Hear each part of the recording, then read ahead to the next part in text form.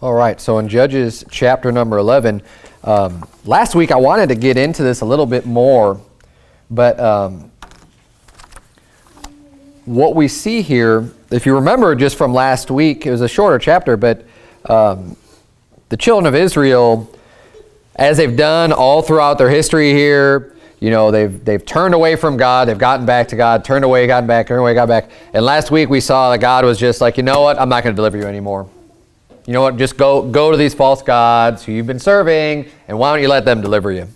Right? And I covered all that whole attitude and that aspect that God can have with people, even his own people, when you just kind of push things too far with God. And he's just like, you know what, you've made your bed, now lie in it. And we see here now the children of Israel, you know, they went to God first, but they still need some help because they've got this enemy. They've got the children of Ammon. So now they've turned to Jephthah. And what's really interesting about Jephthah, look at verse number 1. The Bible says, now Jephthah the Gileadite was a mighty man of valor. So he was a warrior. He was someone that was tough. He's a tough guy. He's a strong guy. He's a guy. That's why they're turning to him, because he is this mighty man of valor. He's someone that can go and lead a fight against these people. And they need somebody to put their confidence in, to be their strength to help oppose this nation that is trying to put them in bondage. And it says here, and he was the son of an harlot, and Gilead begat Jephthah. So the problem that Israel, or the people of Gilead, had with Jephthah was that he was a son of a harlot. He wasn't, you know, he wasn't born right into his family. He was born of a, you know, his dad was, you know, it says he was Gilead begat him. Now, when it talks here about Gilead and Gilead's wife bare him sons, oftentimes what you'll see in the Bible is that, you know, because the man Gilead, the famous Gilead of the Gileadites, lived way before this time. And one of the things, just so you don't get too confused when you read Scripture, and if that pops out to you, you're like, what in the world are you talking about? Sometimes the Bible refers to progenitors and ancestors, even though his dad's name might not really have been Gilead. It's just this reference to the forefather. Just like Jesus Christ was going to be a son of David, right? Obviously, Jesus Christ was born way after David lived. There's a lot of people in between, but David is that reference point as being that ancestor in that line. Now, it's possible that his dad's name really was Gilead, and he was a Gileadite, and that's just the name that was used. You know, names get repeated in Scripture, but what I think we're seeing here is just this reference to Gilead as a whole, being a part of Gilead, in that he was whoever his mom and dad were. His mom was a harlot, and his father was of Gilead. So verse number 2 says, and Gilead's wife bare him sons, and his wife's sons grew up, and they thrust out Jephthah and said unto him, thou shalt not inherit in our father's house, for thou art the son of a strange woman. So his brethren that were born legitimately in the family are like, you get out of here. You know, there's a whole bunch of us, and you're not going to inherit. You're not going to get any of our father's inheritance because you were born of a harlot. And you know, that's the way things were done, and it was very shameful. Of course, still should be very shameful to be, you know, for children to be born out of wedlock, to be bastard children that don't have a father, don't have a, you know, we're just under these circumstances. It is to be looked down upon. But this was the case with Jephthah. Now, one of the things that we could learn here, I think, is that God can still use people who are born into situations that are not good situations. You don't have to be born into the best place. You don't have to be born in with all the credentials with a great family. You know, it's not Jephthah's fault that his mom was a whore. He didn't do that. But that's what he was born into. But Jephthah had his faith in the Lord. And we're going to see that throughout this passage, is that he is trusting in God. He's trusting in the Lord throughout this whole thing. We don't necessarily have any reason to think that he hasn't been trusting in the Lord for a long time either. It's not like, it doesn't appear that Jephthah is only trusting the Lord now because there's these hard times, kind of like the rest of the children of Israel, right? They're all worshiping these false gods, and then they're like, oh, now bad things are happening. Now we're going to turn back to God. They're turning to Jephthah, who he's already had a bunch of bad things happen in his life. He's already been cast out and kicked out and just kind of treated as a second-class person, and he's gone, right? But he's still, even when they come to him, his trust is in the Lord. And, you know, when bad things happen to you in your life, you've got a choice to make. And unfortunately, a lot of people end up getting angry at God. People will get bitter and despise God because of something that's happened in their life. Oftentimes, maybe it's the loss of a loved one or someone who's, you know, I know of people that have lost, you know, a child. And, you know, maybe one person wants to, you know, they're trying to stay strong in the faith. You don't always understand why things happen. It's a really sad thing. But then the spouse or someone else is, now I don't want to have anything to do with God. Now I want to, you know, just get out and just completely turn away from the Lord based on their circumstances. Well, it's not God's fault that Jephthah's mom was a whore either. Jephthah could have looked at his circumstances and his situation and cursed God, but would that be the right attitude? No, of course not. We always need to be putting our trust in the Lord, regardless of your situation. And what we're going to see here, Jephthah is definitely blessed from rising up. And it's not him rising out. God lifts him up. God exalts Jephthah out of the situation that he was in, so that he has a name, and he ends up with a name that's not just some son of a whore. You read the faith chapter in Hebrews 11, you're going to see Jephthah is mentioned there as one of the men of faith. What can I say more then of Barak and Jephthah, and, you know, and starts mentioning people who had faith in the Lord, and they stood up and did something for God. And that's how Jephthah gets remembered, at least in the Bible and in God's eyes. So remember that it's, you know, where you came from doesn't have to determine where you go and what you do. Everybody should be focusing on serving the Lord. So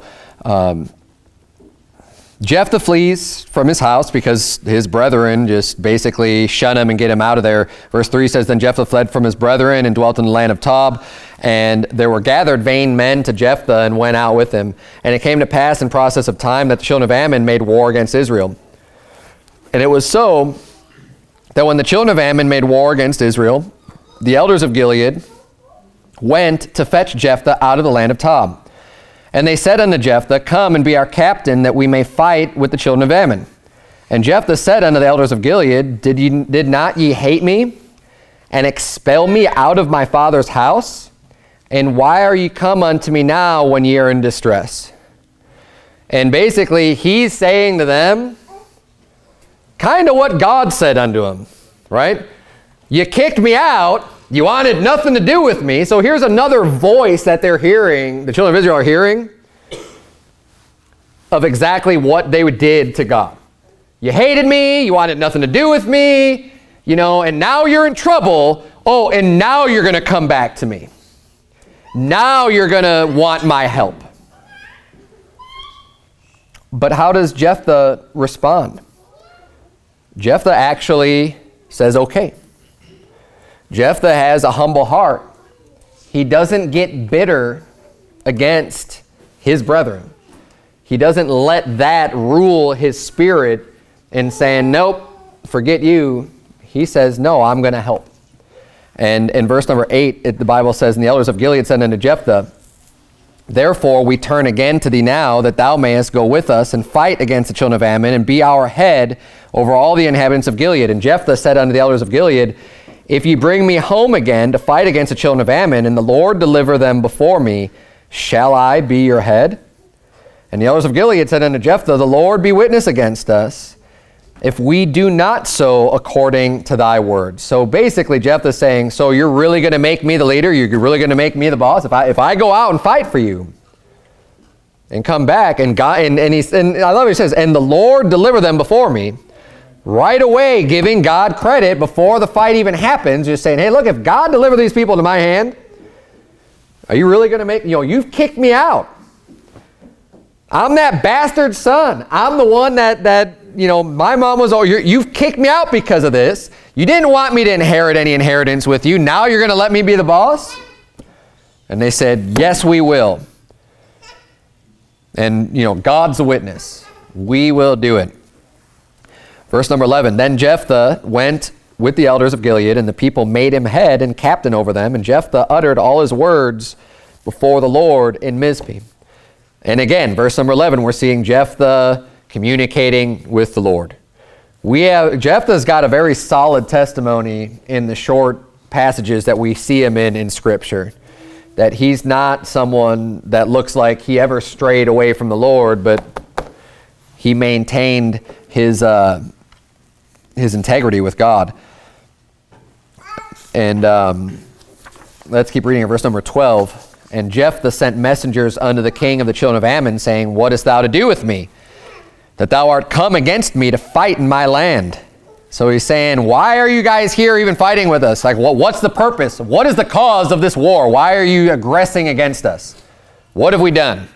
Verse 13, and the king of the children of Ammon answered unto the messengers of Jephthah, because Israel took away my land when they came up out of Egypt, from Arnon even unto Jabbok and unto Jordan. Now therefore restore those lands again peaceably. And this stupid argument is still used today. Like, you took this land from me, hundreds of years ago. This was our father's land, and you took it, and now we want it back. So give them back now. You give that back right now. Give it back now? This happened when nobody was alive today that's doing anything. All of a sudden now you're going to ask for this land or demand it back and come and fight us to take it forcibly away if you don't get it back. This is what's being done even in Israel today. And all over the place, people use this garbage. And it's the same concept that's going on even today. I think politically, it's been coming up for who knows how long, probably forever. This talk about reparations for the past. When I was preparing for the sermon, I just saw a brand new news article from CNN, like hours earlier. Because I was looking up what are the latest reparations people are looking for. Because the big thing is, it's always now, and it has been for so long, well, we need to, because the United States had slavery, now we need to pay reparations to the ancestors of African Americans that were slaves in this land. And I'm sorry, but it's just such a stupid concept. To think, first of all, just to say, we're going to somehow make this right. What was done to people who aren't even alive, and to somehow find their progenitors and figure all this out and just say, well, here's some money or whatever, right? Here's just some land, sorry. Who's going to do the apologizing, first of all? Someone that's born of somebody that lived, great-great-grandpa, did something bad. Now I'm going to make reparations for it. This is like, why don't we just go back to the beginning? And I think men should be paid reparations from women because of Eve, eating of that forbidden fruit in the garden. Come on, look at what's happened since then. Look at all of the pain and suffering that's happened as a result of Eve. I think that owes a little bit more than a couple hundred years of slavery. I'm sorry. This is like an entire human existence of suffering. Fork it over, ladies. Come on. It's ridiculous. It doesn't, when you start going past, and we're going to see in the context here, in the rest of the passage, we start reading, it's like, you've had all this time. What have you been doing? Like, we've had this land for hundreds of years. Why didn't you go, if you needed this land, why didn't you just take it back then when you had a problem with it? And he's going to go through and explain the whole history, but just this whole concept of reparations is stupid. I'm going to park on this just for a little bit because it's one of those things that just sounds good if you don't ever think about it past just, oh yeah, someone did something wrong, so let's make it right.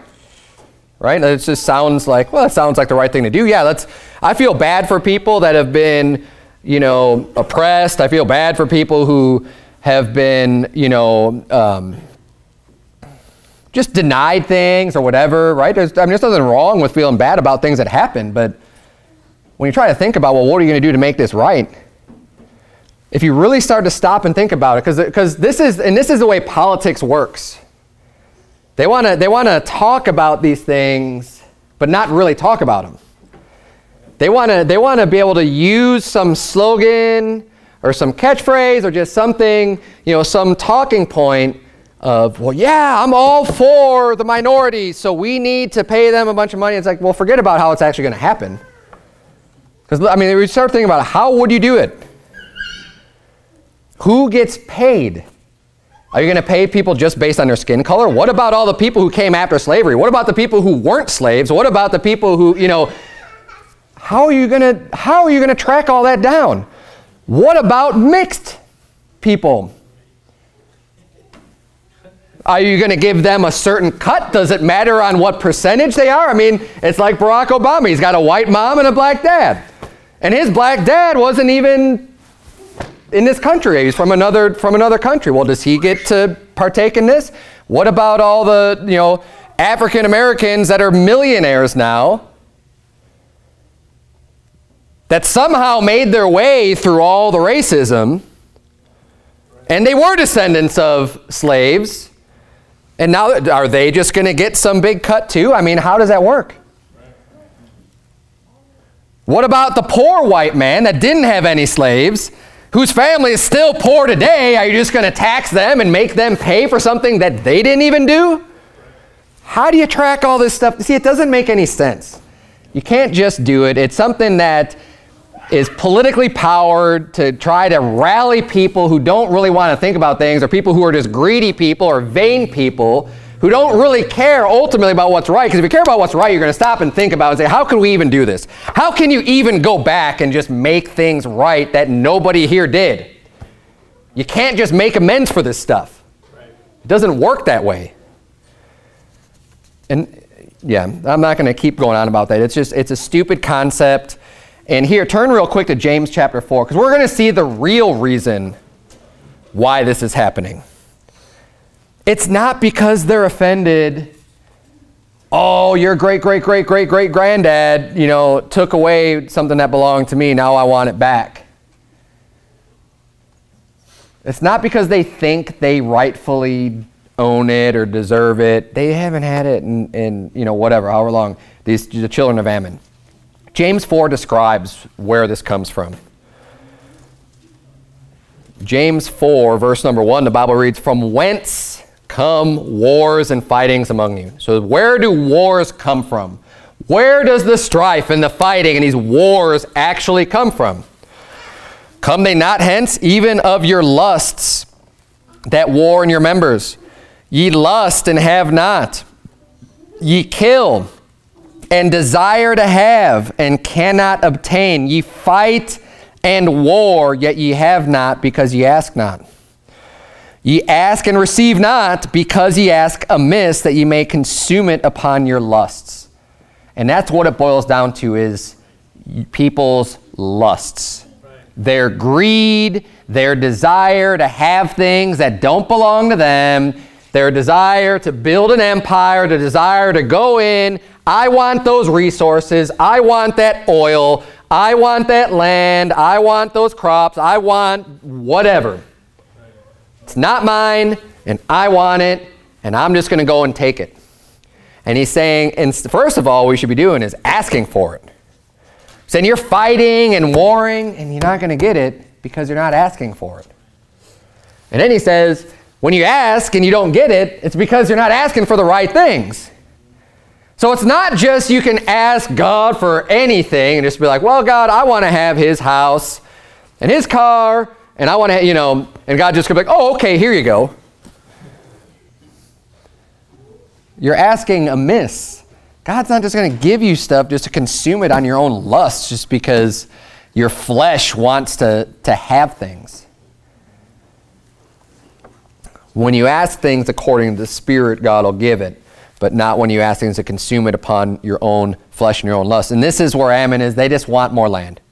So they just come up with any reason they can to go to war because they just want the land. That's bottom line. And that's why wars are fought in general everywhere, is because people just want something that doesn't belong to them and they want to go in and take it. Instead of just relying on God and waiting for the blessings of God and just, hey, if you actually need something, go to God. But it's not that they need it, they want it. They desire it. It's a lust of their flesh. Flip back to Judges chapter 11.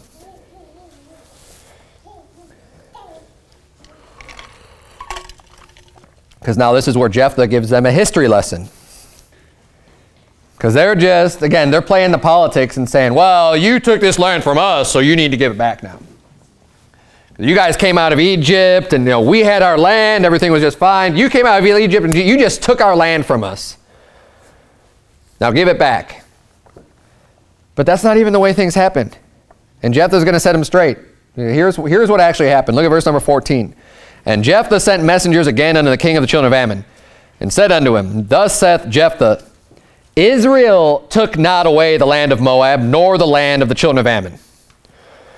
But when Israel came up from Egypt and walked through the wilderness unto the Red Sea and came to Kadesh, then Israel sent messengers unto the king of Edom, saying, Let me, I pray thee, pass through thy land. But the king of Edom would not hearken thereto. And in like manner they sent unto the king of Moab, but he would not consent. And Israel abode in Kadesh. Then they went along through the wilderness and compassed the land of Edom and the land of Moab, and came by the east side of the land of Moab, and pitched on the other side of Arnon, but came not within the border of Moab, for Arnon was the border of Moab. So he's explaining, when the children of Israel came to your land and came to these lands, they asked, can we pass through your land to go over there?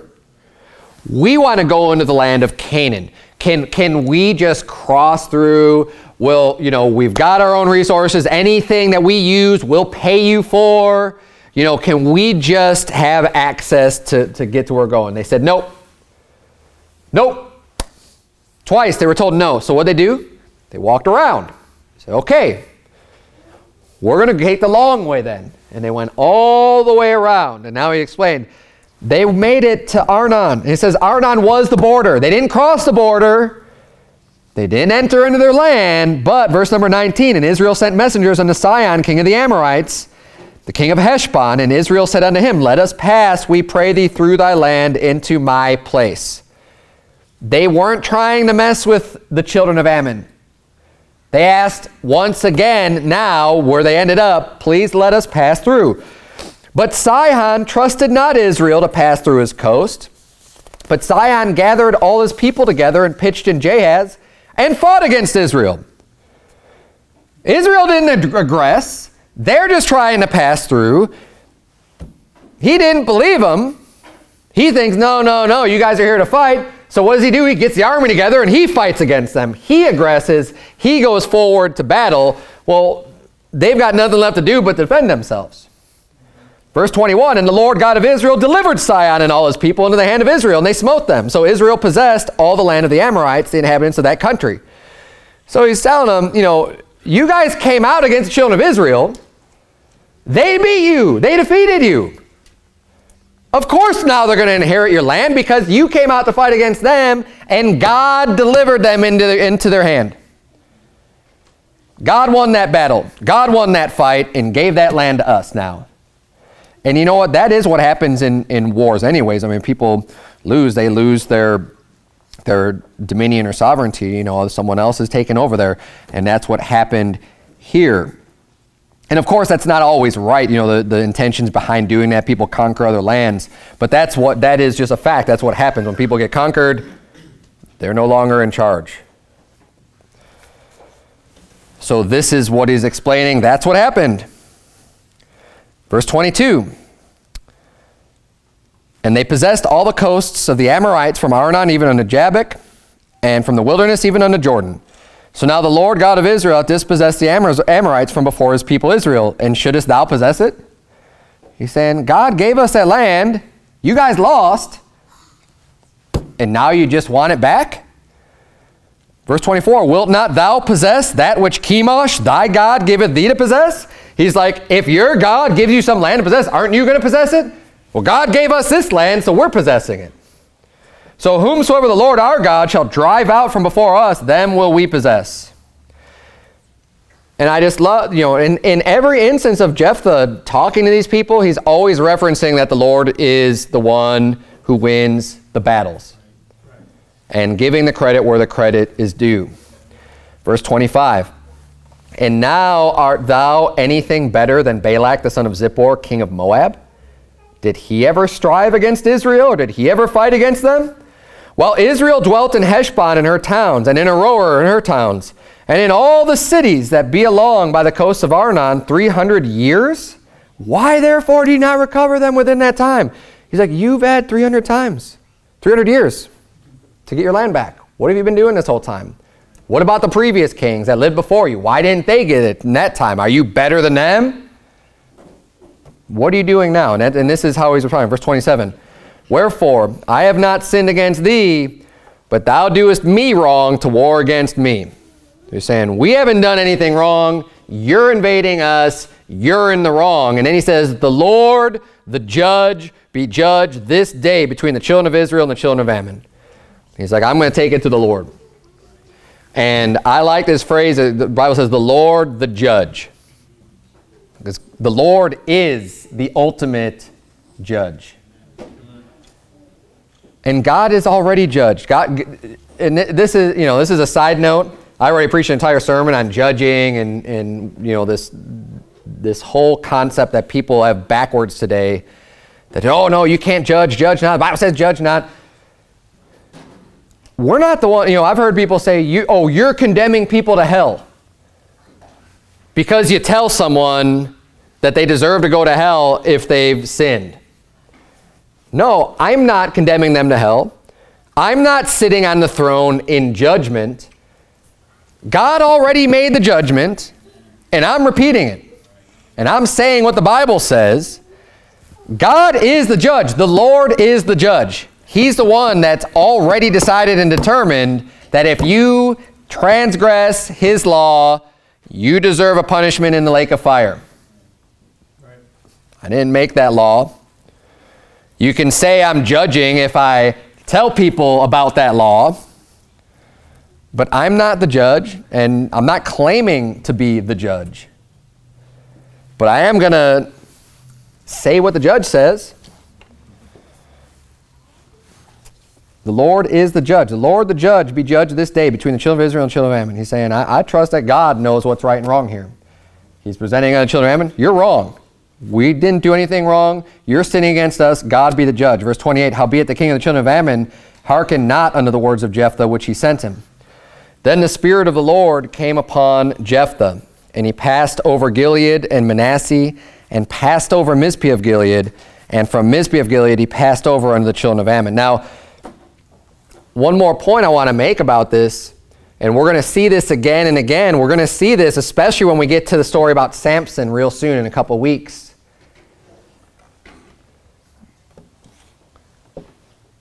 I'm going to be very careful with my words here on how I want to say this, because it's easy to say the wrong thing. But God, I just want to say, first of all, God is not some pacifist in the sense of it's always wrong to fight, or it's always wrong to have a war. I mean, that should be pretty evident in Scripture. Some people that will say, like, you could never do anything, never raise a hand against anyone, never fight, never kill, never do anything, because it's always wrong. It's not true. We're going to see that a little bit more. And now, I'm not saying that you could just, so then I could just go up and kill people. No. There's a time for everything. There's a time for war and a time for peace.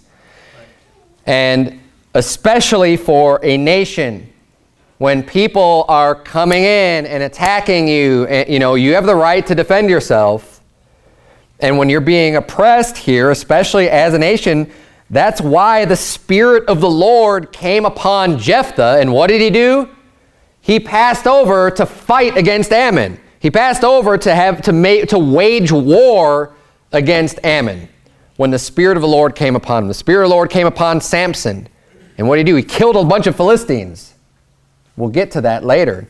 The Spirit of the Lord comes upon people. God commanded the children of Israel to go in and possess the land of the Canaanites, and to go in and to wage war, and to go in and make utter destruction, because he was using them to bring his judgment upon those people.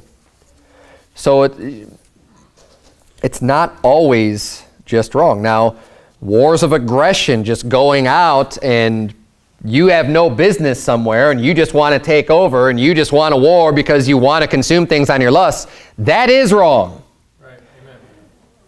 We shouldn't just get this empirical mindset as the United States can do so wrong and we should be in all these foreign countries and dropping bombs on people in the desert over in Saudi Arabia or in this land or in that land or whatever, and just have military bases everywhere and conquer the world. No, that is wicked and that is wrong. That is not what the Bible says is okay. But when people come in and invade your land, yeah, absolutely, you defend them.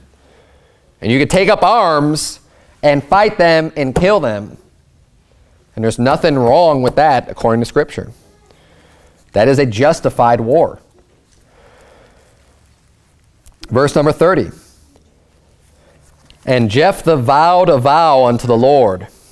And this is where we're going to spend the rest of the time this evening on this one part of the story. This is kind of the big event that happens here, in the way that I remember Jephthah is because of this vow. And Jephthah vowed a vow unto the Lord and said, If thou shalt without fail deliver the children of Ammon into mine hands. We're going to get into the rest of that in verse 31 in a little bit, but before we even get into what he actually vows, we're going to talk a little bit. I'm going to explain what the Bible teaches about vowing vows. And this is very important truth. So please listen up. If you don't get anything else from tonight's sermon, get this one truth about vowing vows and how serious it really is. We live in a society today where people's words don't really matter anymore, where nobody seems to have much respect or integrity for the words that come out of their mouth. All too often, people will say things and not follow through with them, say things they don't mean, say things they're never going to do, and ultimately just become liars. And lying has just become secondhand. It doesn't seem to matter anymore. And not just that, people saying, how many times do you hear me say, I swear to God, I swear to God, I swear to God. And then some lie comes out of their mouth. Right. Or I swear to God, I'm going to do this, and then they don't do it. Which is, again, just a lie coming out of their mouth. And it doesn't even matter how well-intentioned they are. You've got to be careful when you open up your mouth and invoke some vow to the Lord. Because God, you may not even be very serious about what you're saying, but you know who takes you seriously? God does. If you're going to make a statement like you're making a vow, you're making a promise, you're saying something, God hears it. And God takes those things very seriously. Think about it this way. How important is God's word in general? How important is God's word? The Bible says a man shall not live by bread alone, but by every word that proceedeth out of the mouth of the Lord. What does the Bible say about someone who changes the word of the Lord? Yeah, that's right. In Revelation 22. Right. It says God's going to take away their part out of the holy city and out of all the good, basically all the good things that are written in the Bible, and he's going to add unto them all the plagues, like the plagues of the book of Revelation, wrath upon that person. They're going to burn in hell. You tamper with God's word and you change God's word. Jesus Christ, the Bible says, is the word. He is the Word made God. As much as we need Jesus Christ to be our Savior, we need the Word of God. Right. The Bible says, faith cometh by hearing, and hearing by the Word of God. It's the incorruptible seed that gets sown in our heart. that brings our salvation. God's word is important. Everything that proceeds out of the mouth of God is important. I mean, that is like of utmost importance. God never says anything flippantly or, make a promise, maybe it'll happen, maybe it won't. No, if God says it, you know for a fact it's going to happen because God said it. There is so much emphasis on God's word, and yet man treats his word like it's just not that big of a deal. You don't have much in this life. You don't have much.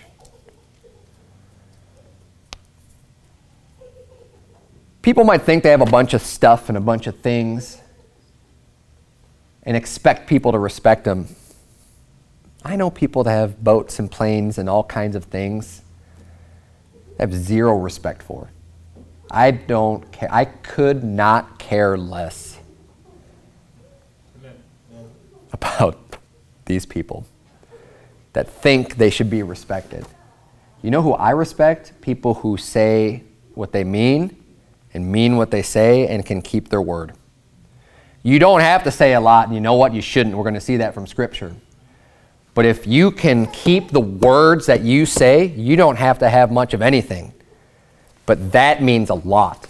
That's a powerful testimony when you can say, you know what? I can trust this person. I can trust that person because every time they've ever said they would do something, they've done it.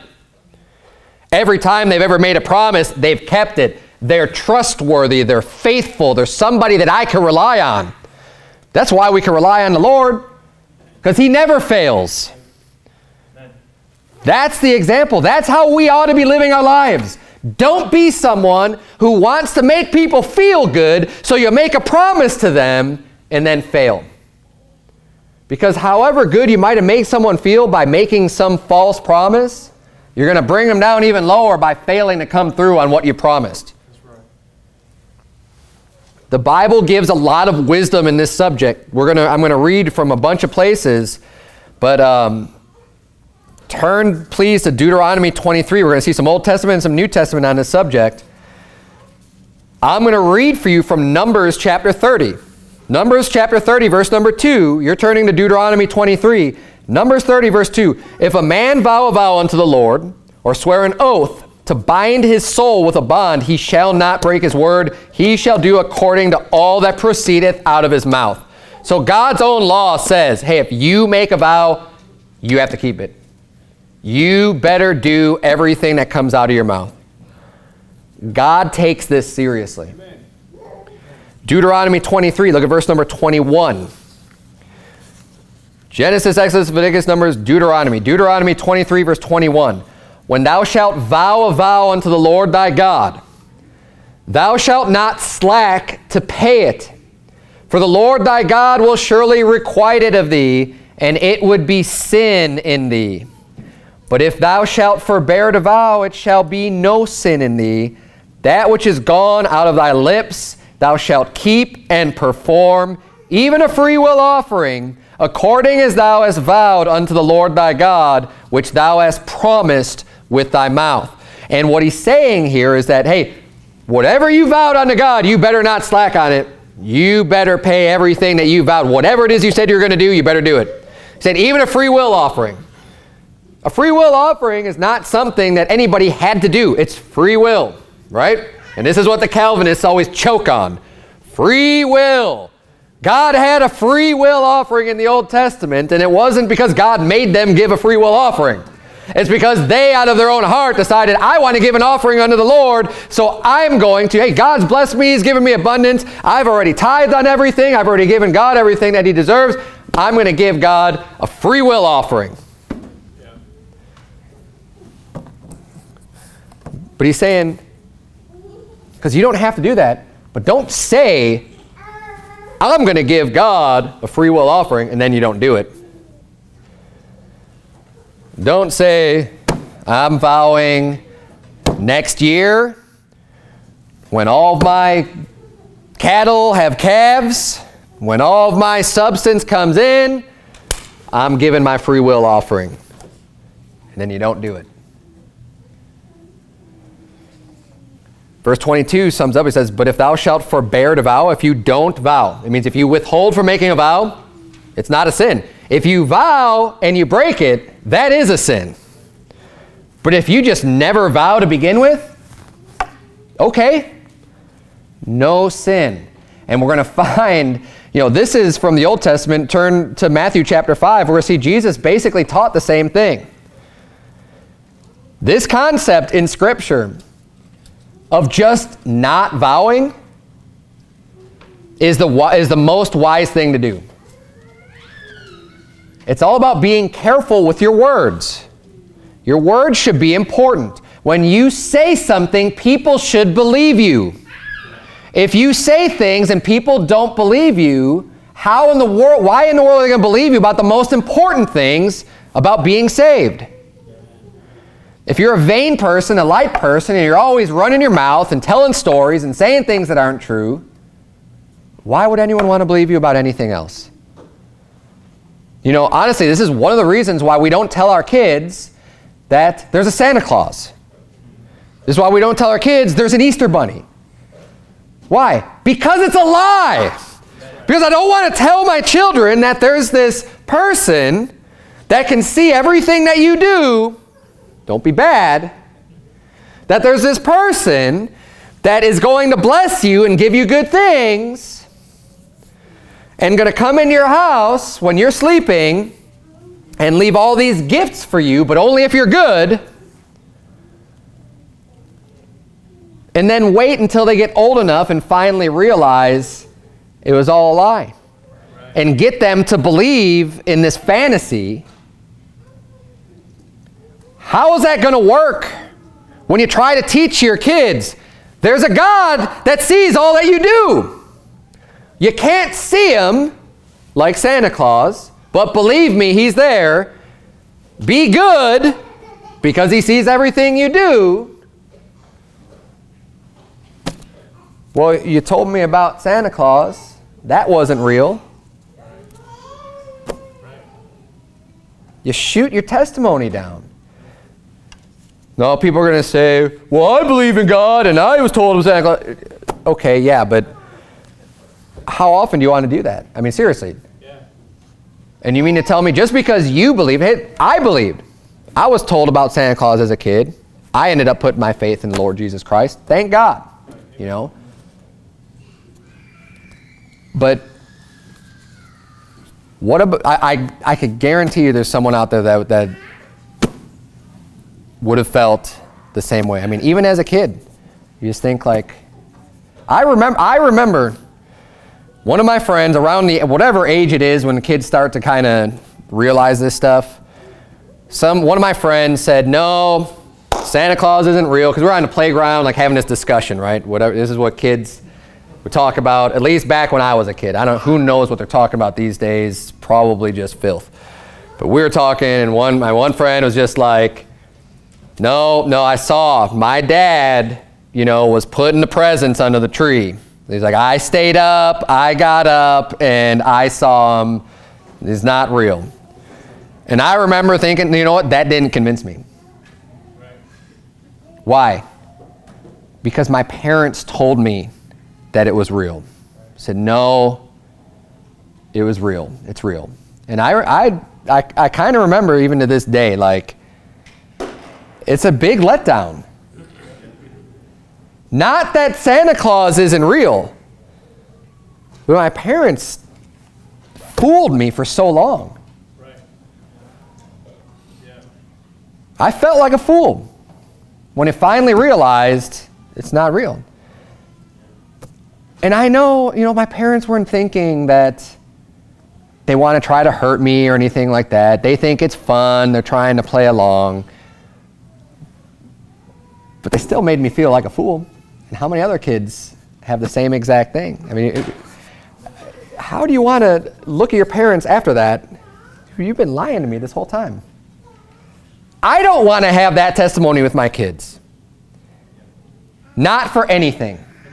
Not for something fun, not for something silly. Just, I want my kids to know that if Dad says something, then it's real.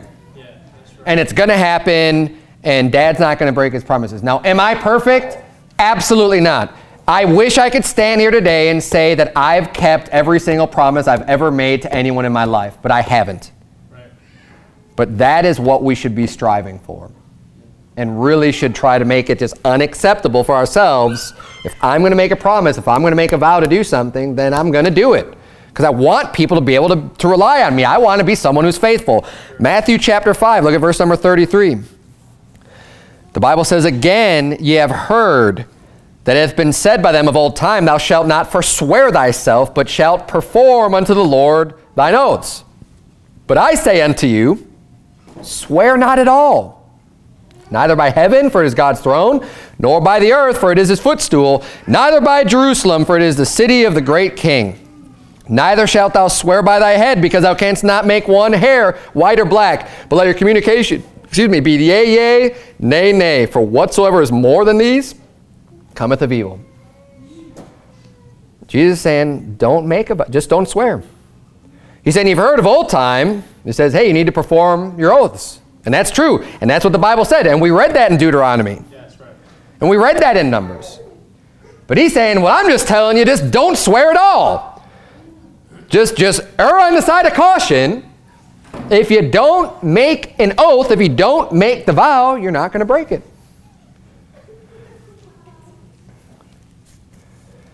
I'm going to read for you from Ecclesiastes chapter 5. And you know what? Before I even read that, you could turn if you like. The number one vow that's being broken in the United States and across the world today is the vow of, until death do us part. Because people have taken so lightly their vows and their oaths. And in some instances, I could see why people take it lightly, because they'll think, well, I wasn't really that serious when I said it, right? Well, I didn't really mean that. You know, I kind of said that, but that's not really what I meant. And they'll try to brush it aside as if it's not a big deal. But when you have a whole ceremony and you invite everybody together and you've got a man of God officiating, you've got someone, you come before God and man, and you're making a big deal out of this, and you're standing face to face and you're reciting a vow to one another, it doesn't get much more serious than that. There's no, oh, I didn't really know what I was doing. Yes, you did. The words came out of your mouth. They were spoken for you, and you repeat them to make sure you get it right. It is formalized to the point of, I am making this vow. And I am committing myself to you. And that's why the vows go on typically with, you know, for richer or poorer, in sickness and health, and poverty and wealth. Whatever the situation may be, I'm with you. Right. We're together all the way until one of us dies. That is a serious vow. Yeah. That should never be broken. Amen. Take it seriously. God takes it seriously. That's why the Bible is against divorce. That's why Jesus said, you know what? When someone marries a divorced woman, they're committing adultery. Because they made that vow. Because that marriage is supposed to last for until one of them dies. That bond doesn't get broken. So you try to break it in man's eyes, but that doesn't change the vow.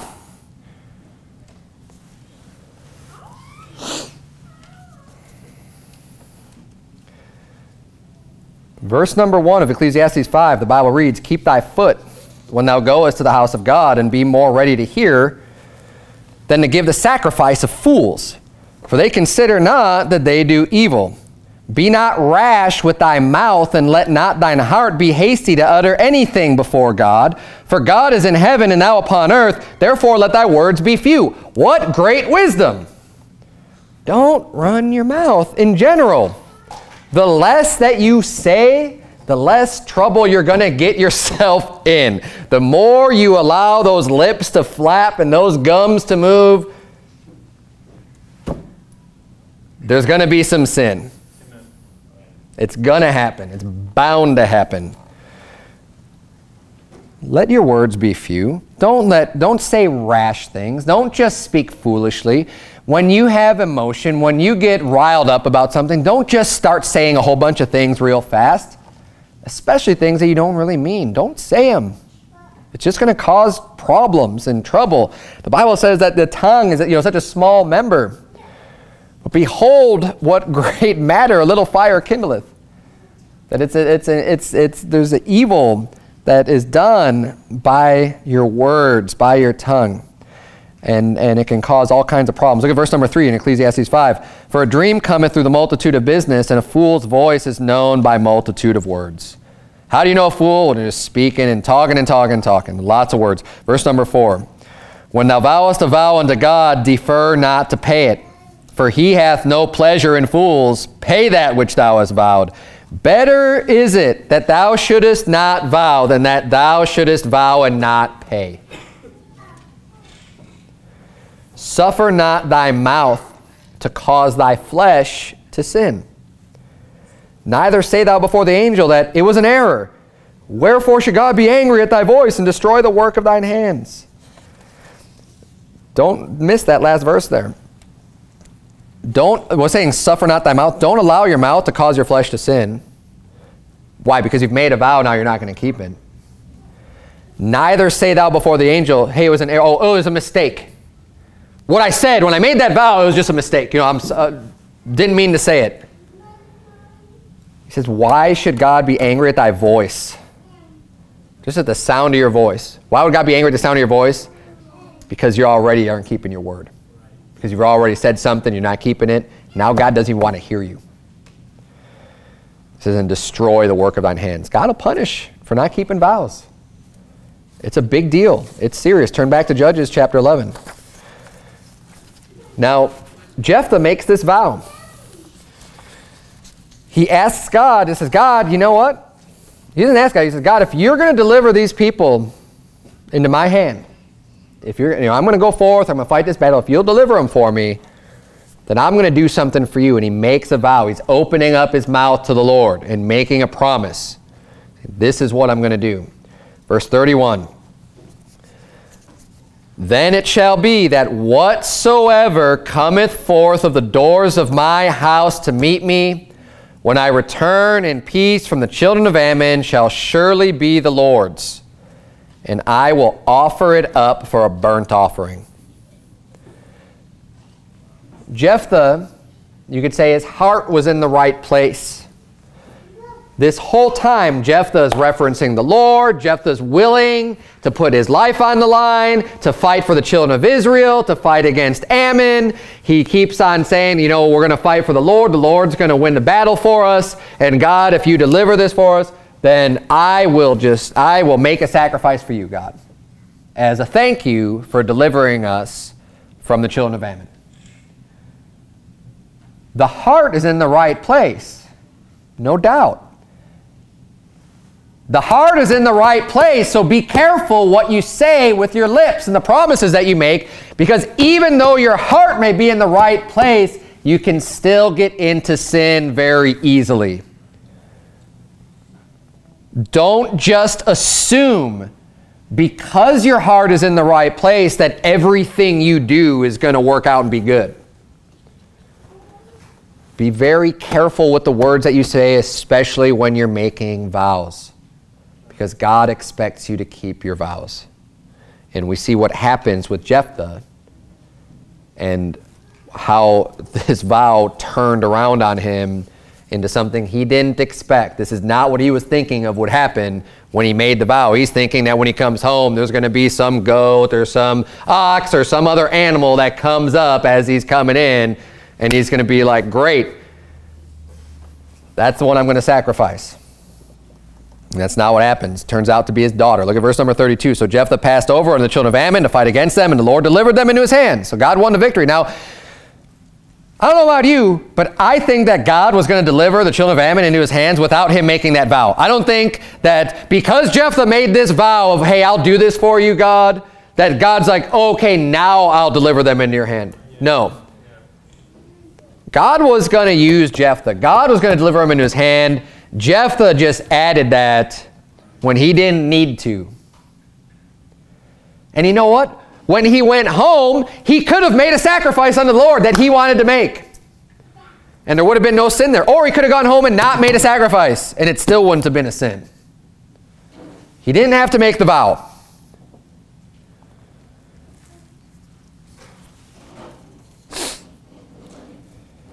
Verse number 33, it says, And he smote them from Aroer even till thou come to Minnith, even 20 cities, and unto the plain of the vineyards with a very great slaughter. Thus the children of Ammon were subdued before the children of Israel. And Jephthah came to Mizpeh unto his house, and behold, his daughter came out to meet him, with timbrels and with dances. And she was his only child. Beside her he had neither son nor daughter. What a terrible sight for Jephthah to see. His daughter comes out dancing and singing and really lighthearted. Dad's home from the war. He's alive. He won. He's going to be in charge. He's the head. What a great victory. Just thrilled to see her dad come home. Imagine how his heart sank. Seeing his only child and remembering, why did I make that vow?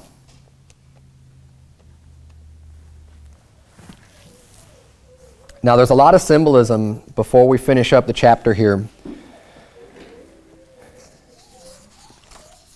And it's not like this perfect symbolism where the whole story fits together, right? We have a symbolism where, you know, Jephthah's kind of like God in a sense, where the children of Israel are coming to him after they've already rejected him, right? Jesus Christ, the Bible says, he was rejected. He is a man of sorrows. He, you know, that his own people, he came on his own received him not. Jephthah was rejected similarly, but then what happens later on, people come to Jesus as a Savior. They came to Jephthah to be a Savior. We see Jephthah here ends up sacrificing his only child. After saving a nation, saving all the people, he ends up, you know, I mean, it's a little bit backwards, right? But, you know, a little out of order, I should say. But, again, this sacrifice of an only child to, as a result of or for the salvation, because he made the vow, hey, whatever comes out to meet me, I'll make that sacrifice if you deliver them in my hand. He delivered the children of Israel. He saved the people, and the result of that salvation is the loss of his only child. But let's finish this, verse number 35. And it came to pass when he saw her that he rent his clothes and said, Alas, my daughter, thou hast brought me very low, and thou art one of them that trouble me, for I have opened my mouth unto the Lord, and I cannot go back.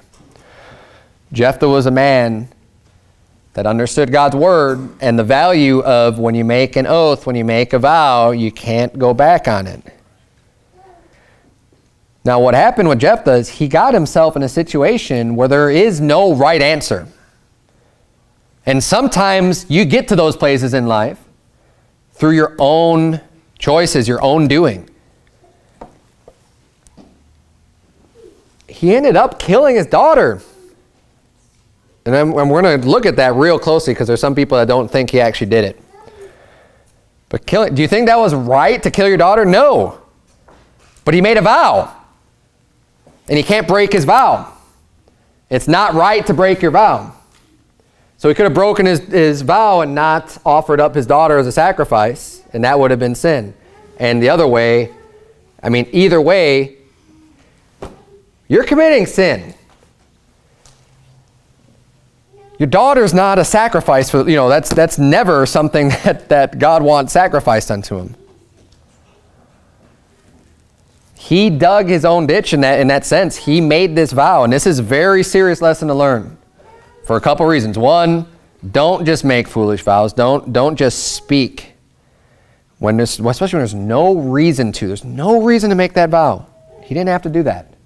He could have just done what he intended on doing without ever making the vow, and would have been great, and no problems, and everything would have been fine. But he made the vow. And I'm going to prove, let's keep reading. Let's finish up this chapter because I want to read, I want to prove that this is, because I've had this challenge to me before saying, no, he didn't actually do it, that she just remained a virgin for the rest of her life. And I'll show you why people say that and why I don't believe that to be true. Look at verse number 36. And she said unto him, My father, if thou hast opened thy mouth unto the Lord, do to me according to that which hath proceeded out of thy mouth. For as much as the Lord hath taken vengeance for thee of thine enemies, even of the children of Ammon. And she said unto her father, Let this thing be done for me. Let me alone 2 months, that I may go up and down upon the mountains and bewail my virginity, I and my fellows. And he said, Go. And he sent her away for 2 months. And she went with her companions and bewailed her virginity upon the mountains. And it came to pass at the end of 2 months that she returned unto her father, who did with her according to his vow, which he had vowed, and she knew no man. And it was a custom in Israel that the daughters of Israel went yearly to lament the daughter of Jephthah the Gileadite 4 days in a year. So what happens here is she's saying, well, you've got to do what you got to do, Dad. You know, the Lord delivered all these people into your hand. If you made that vow, this is what happened. You have to keep your vow. This is what she's saying, and this is that selflessness of her own daughter saying, she's saying, but before you do that, just give me a couple months to mourn my own virginity. Obviously, she wanted to get married. She wanted to have a family. She wanted to live her life, right, and be a mother. And she's sad now. Of course, I mean, and you know, give me a little bit of time to kind of go, you know, bewail my virginity. And that's what she did. So she took off for a couple months with her friends and bewailed her virginity. And then it says, and it came to pass at the end of 2 months, verse 39, that she returned unto her father, who did with her according to his vow which he had vowed. And then it says, and she knew no man. So I had people say, well, that just means she remained a virgin, that he kept his vow by her remaining a virgin for the rest of her life, because of that and she knew no man. You have to really read into that to come up to that conclusion, because I take the stand that says, when it says he did with her according to his vow, which he vowed, well, we can just look and see what he vowed in verse 31. Whatsoever cometh forth of the doors of my house to meet me when I return in peace from the children of Ammon shall surely be the Lord's, and I will offer it up for a burnt offering. Not I will keep it celibate for the rest of its life. Not I will lock it away and make sure there's no other contact with this thing that comes to meet me, but I will offer it up for a burnt offering. That's the vow that he made. And the Bible says that he did with her according to his vow. And this isn't Jephthah saying that. This isn't his daughter saying that. This is the Holy Ghost, the narrator of the Bible, saying that he did with her according to his vow which he vowed. Now, I think the reason why it says, and she knew no man, for a couple reasons. One, though, is when it says that she went to bewail her virginity upon the mountains, you might kind of think like, maybe that's a little weird. Why would you go and bewail your virginity? What is there something else behind that? Was she going and because she was a virgin, she wanted to have some relationship before she died or something? No, that's not it. And it says she knew no man. So when she came back from that she wasn't going off and trying to have that experience or something before she died. She was mourning and was sad for what was about to happen and bewailed her virginity. And she knew no man. But he did with her according to his vow. And, you know, it also says, you know, before you do this, let me go bewail my virginity. Well, then what is it that he was doing? Before you do this, well, wouldn't she just be able to bewail her virginity like the entire time she lived if he didn't actually perform his vow? So I think the text is very clear. In a sense, it's a terrible story because, I mean, that's not a happy ending at all. It should be, but it's not. But the huge lesson for us to learn, don't make vows.